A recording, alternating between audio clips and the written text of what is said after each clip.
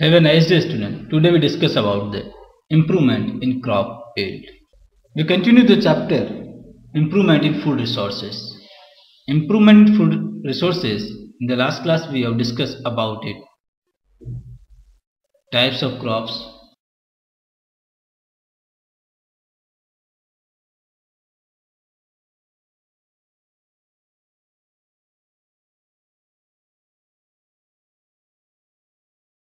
Today we discuss about the improvement in crop yield.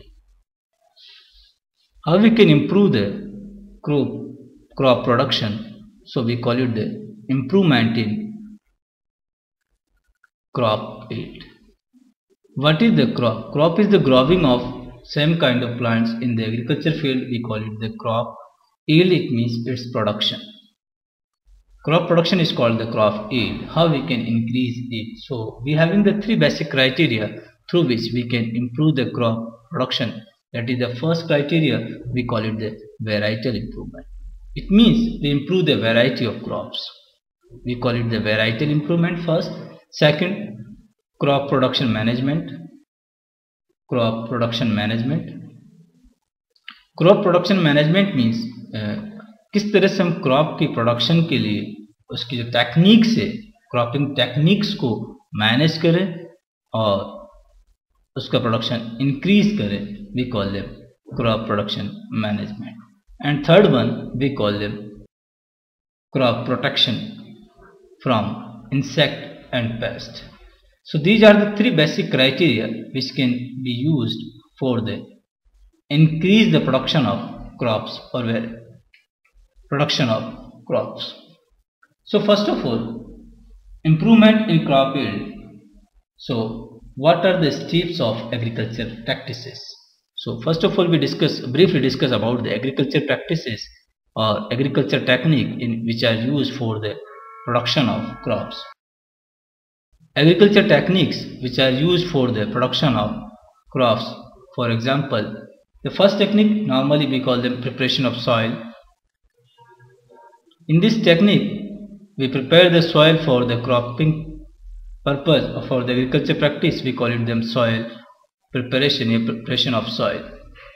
The second technique, we call it the sowing, in which we sowing the seeds in the soil. We germinate and produce in the new plants or plantlets. Third technique, we call them irrigation. We irrigate the crops. The irrigation technique in which we provide the water to the crops, we call them irrigation. Now, next technique, we call it the application of fertilizers and manure in the agriculture field. Application of fertilizer and manures in agriculture field. Fertilizer and manure are the substance or molecules or substance which provide the nutrients to the growing crops. Now next we call them weed control. Weed are the unwanted plants. So weed control are very necessary or is very important for the controlling of weeds or unwanted plant in the agriculture field, which give us more production. Now next we call it the crop protection from insects. These are the techniques which are used by the farmers in the agriculture field for growing of crops. Next, harvesting of the crops, and last is safe storage of food grains. So these are the techniques which are used by the farmer for the growing of crops in the agriculture field. Now, how we can improve the variety of crop? We call them varietal improvement. Varieties are the types of crop. For example, rice or wheat. Rice and wheat having so many varieties. So we call it the improvement in their varieties. We call them varietal improvement of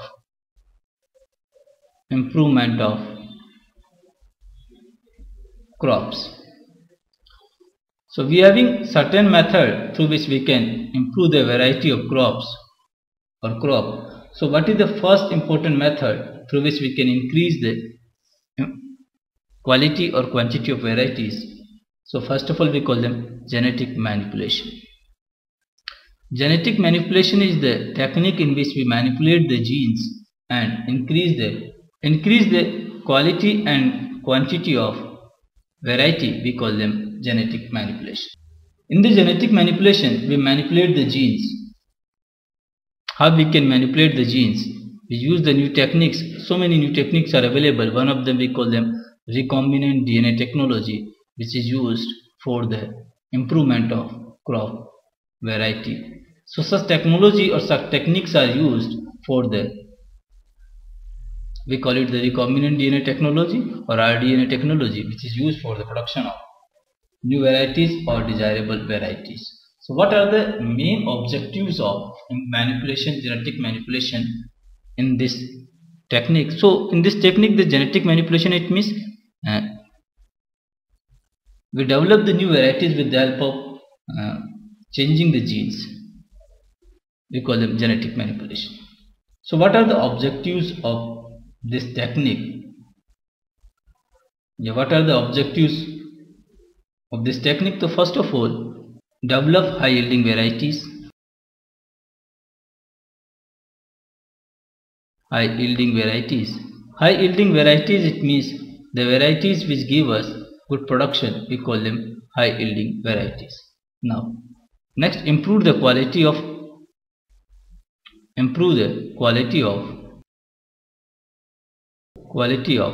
food grains. The next, early and uniform maturation.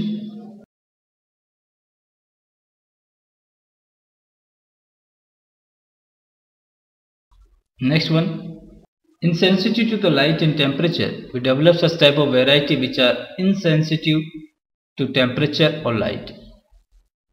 Insensitive to light and temperature. The crops which are insensitive to light or temperature, it means its production will not affected by the abiotic factors. अब इसका जो production है crop का, ये इन abiotic factors पर depend नहीं करेगा, मतलब इससे अफेक्टेड नहीं होगा. In the case, another important point, we call them wider adaptability. Wider adaptability, it means the variety can grow in the wide area because we need the good production and the good quantity also, so we need the wider adaptability of the crop. And now,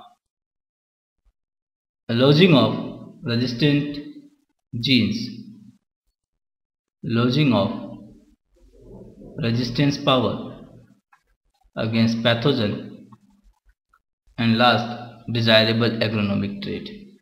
Desirable agronomic trait. Agronomic, it means the character or the part of the plant which is are useful for the human mankind. We call them agronomic trait. For example, in the case of wheat, we need the wheat grains.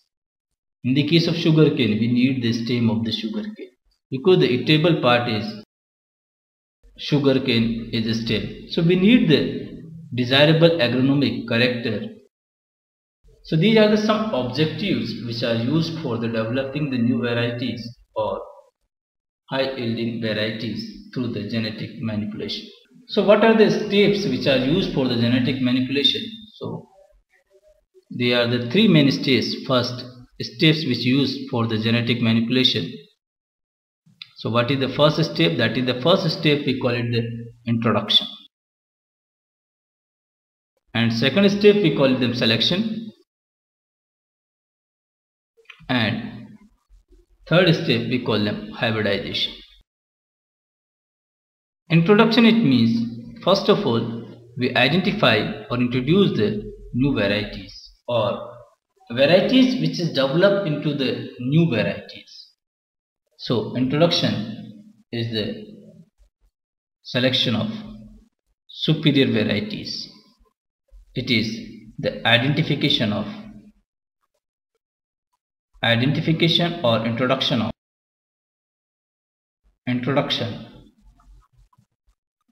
varieties.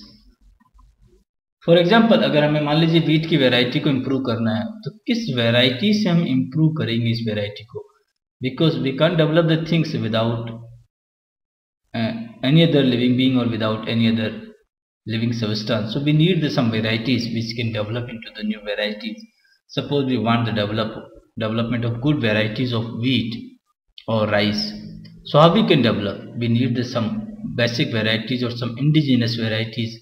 These indigenous varieties develop into the new varieties, indigenous varieties, which is developed into the new varieties. So the identification of these indigenous varieties is called the introduction, which is developed into the new varieties. So the identification of this indigenous varieties is called the introduction. Now next is selections. How we can develop its productivity? So this is the second step in which we cross the two varieties. So of these varieties, we having the two variety A and B.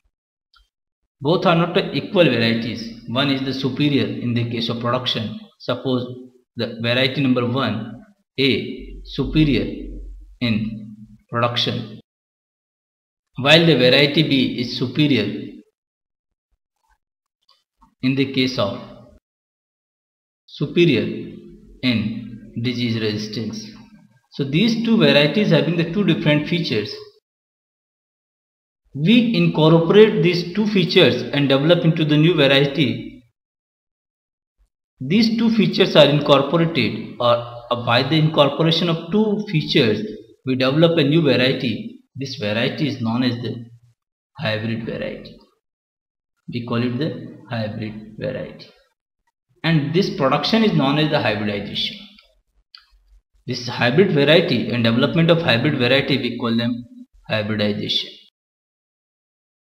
Hybridization is the process in which we mix the two different varieties or two different living varieties which is superior in their some characters, and these characters are mixed up and develop into the new variety. We call it the C variety. So here the C variety is superior.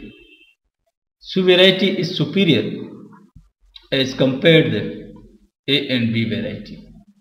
It means we use the A and B variety and develop into the new C variety. This C variety is superior as compared to their both parents. So this variety is known as the hybrid, or this process is known as the hybridization. So this is the important method for development of new varieties. Now another important concept where we can do the hybridization, कहाँ पर हम hybridization implement कर सकते हैं, that is the first point, intervarietal. दो variety के बीच में we can do it, so we call them intervarietal hybridization. Second one, interspecific. It means between two species.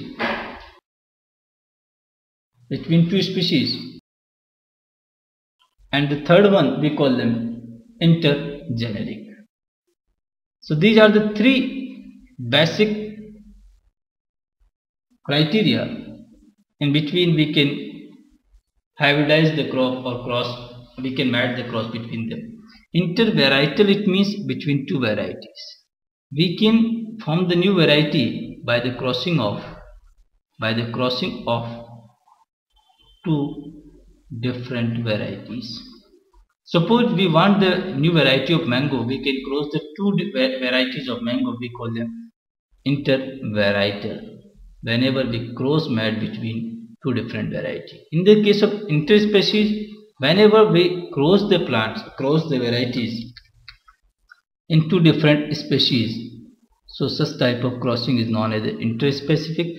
Whenever between two genera, we call them intergeneric. So these are the three different type of steps in which we can grow the crops. Thanks for today and have a nice day.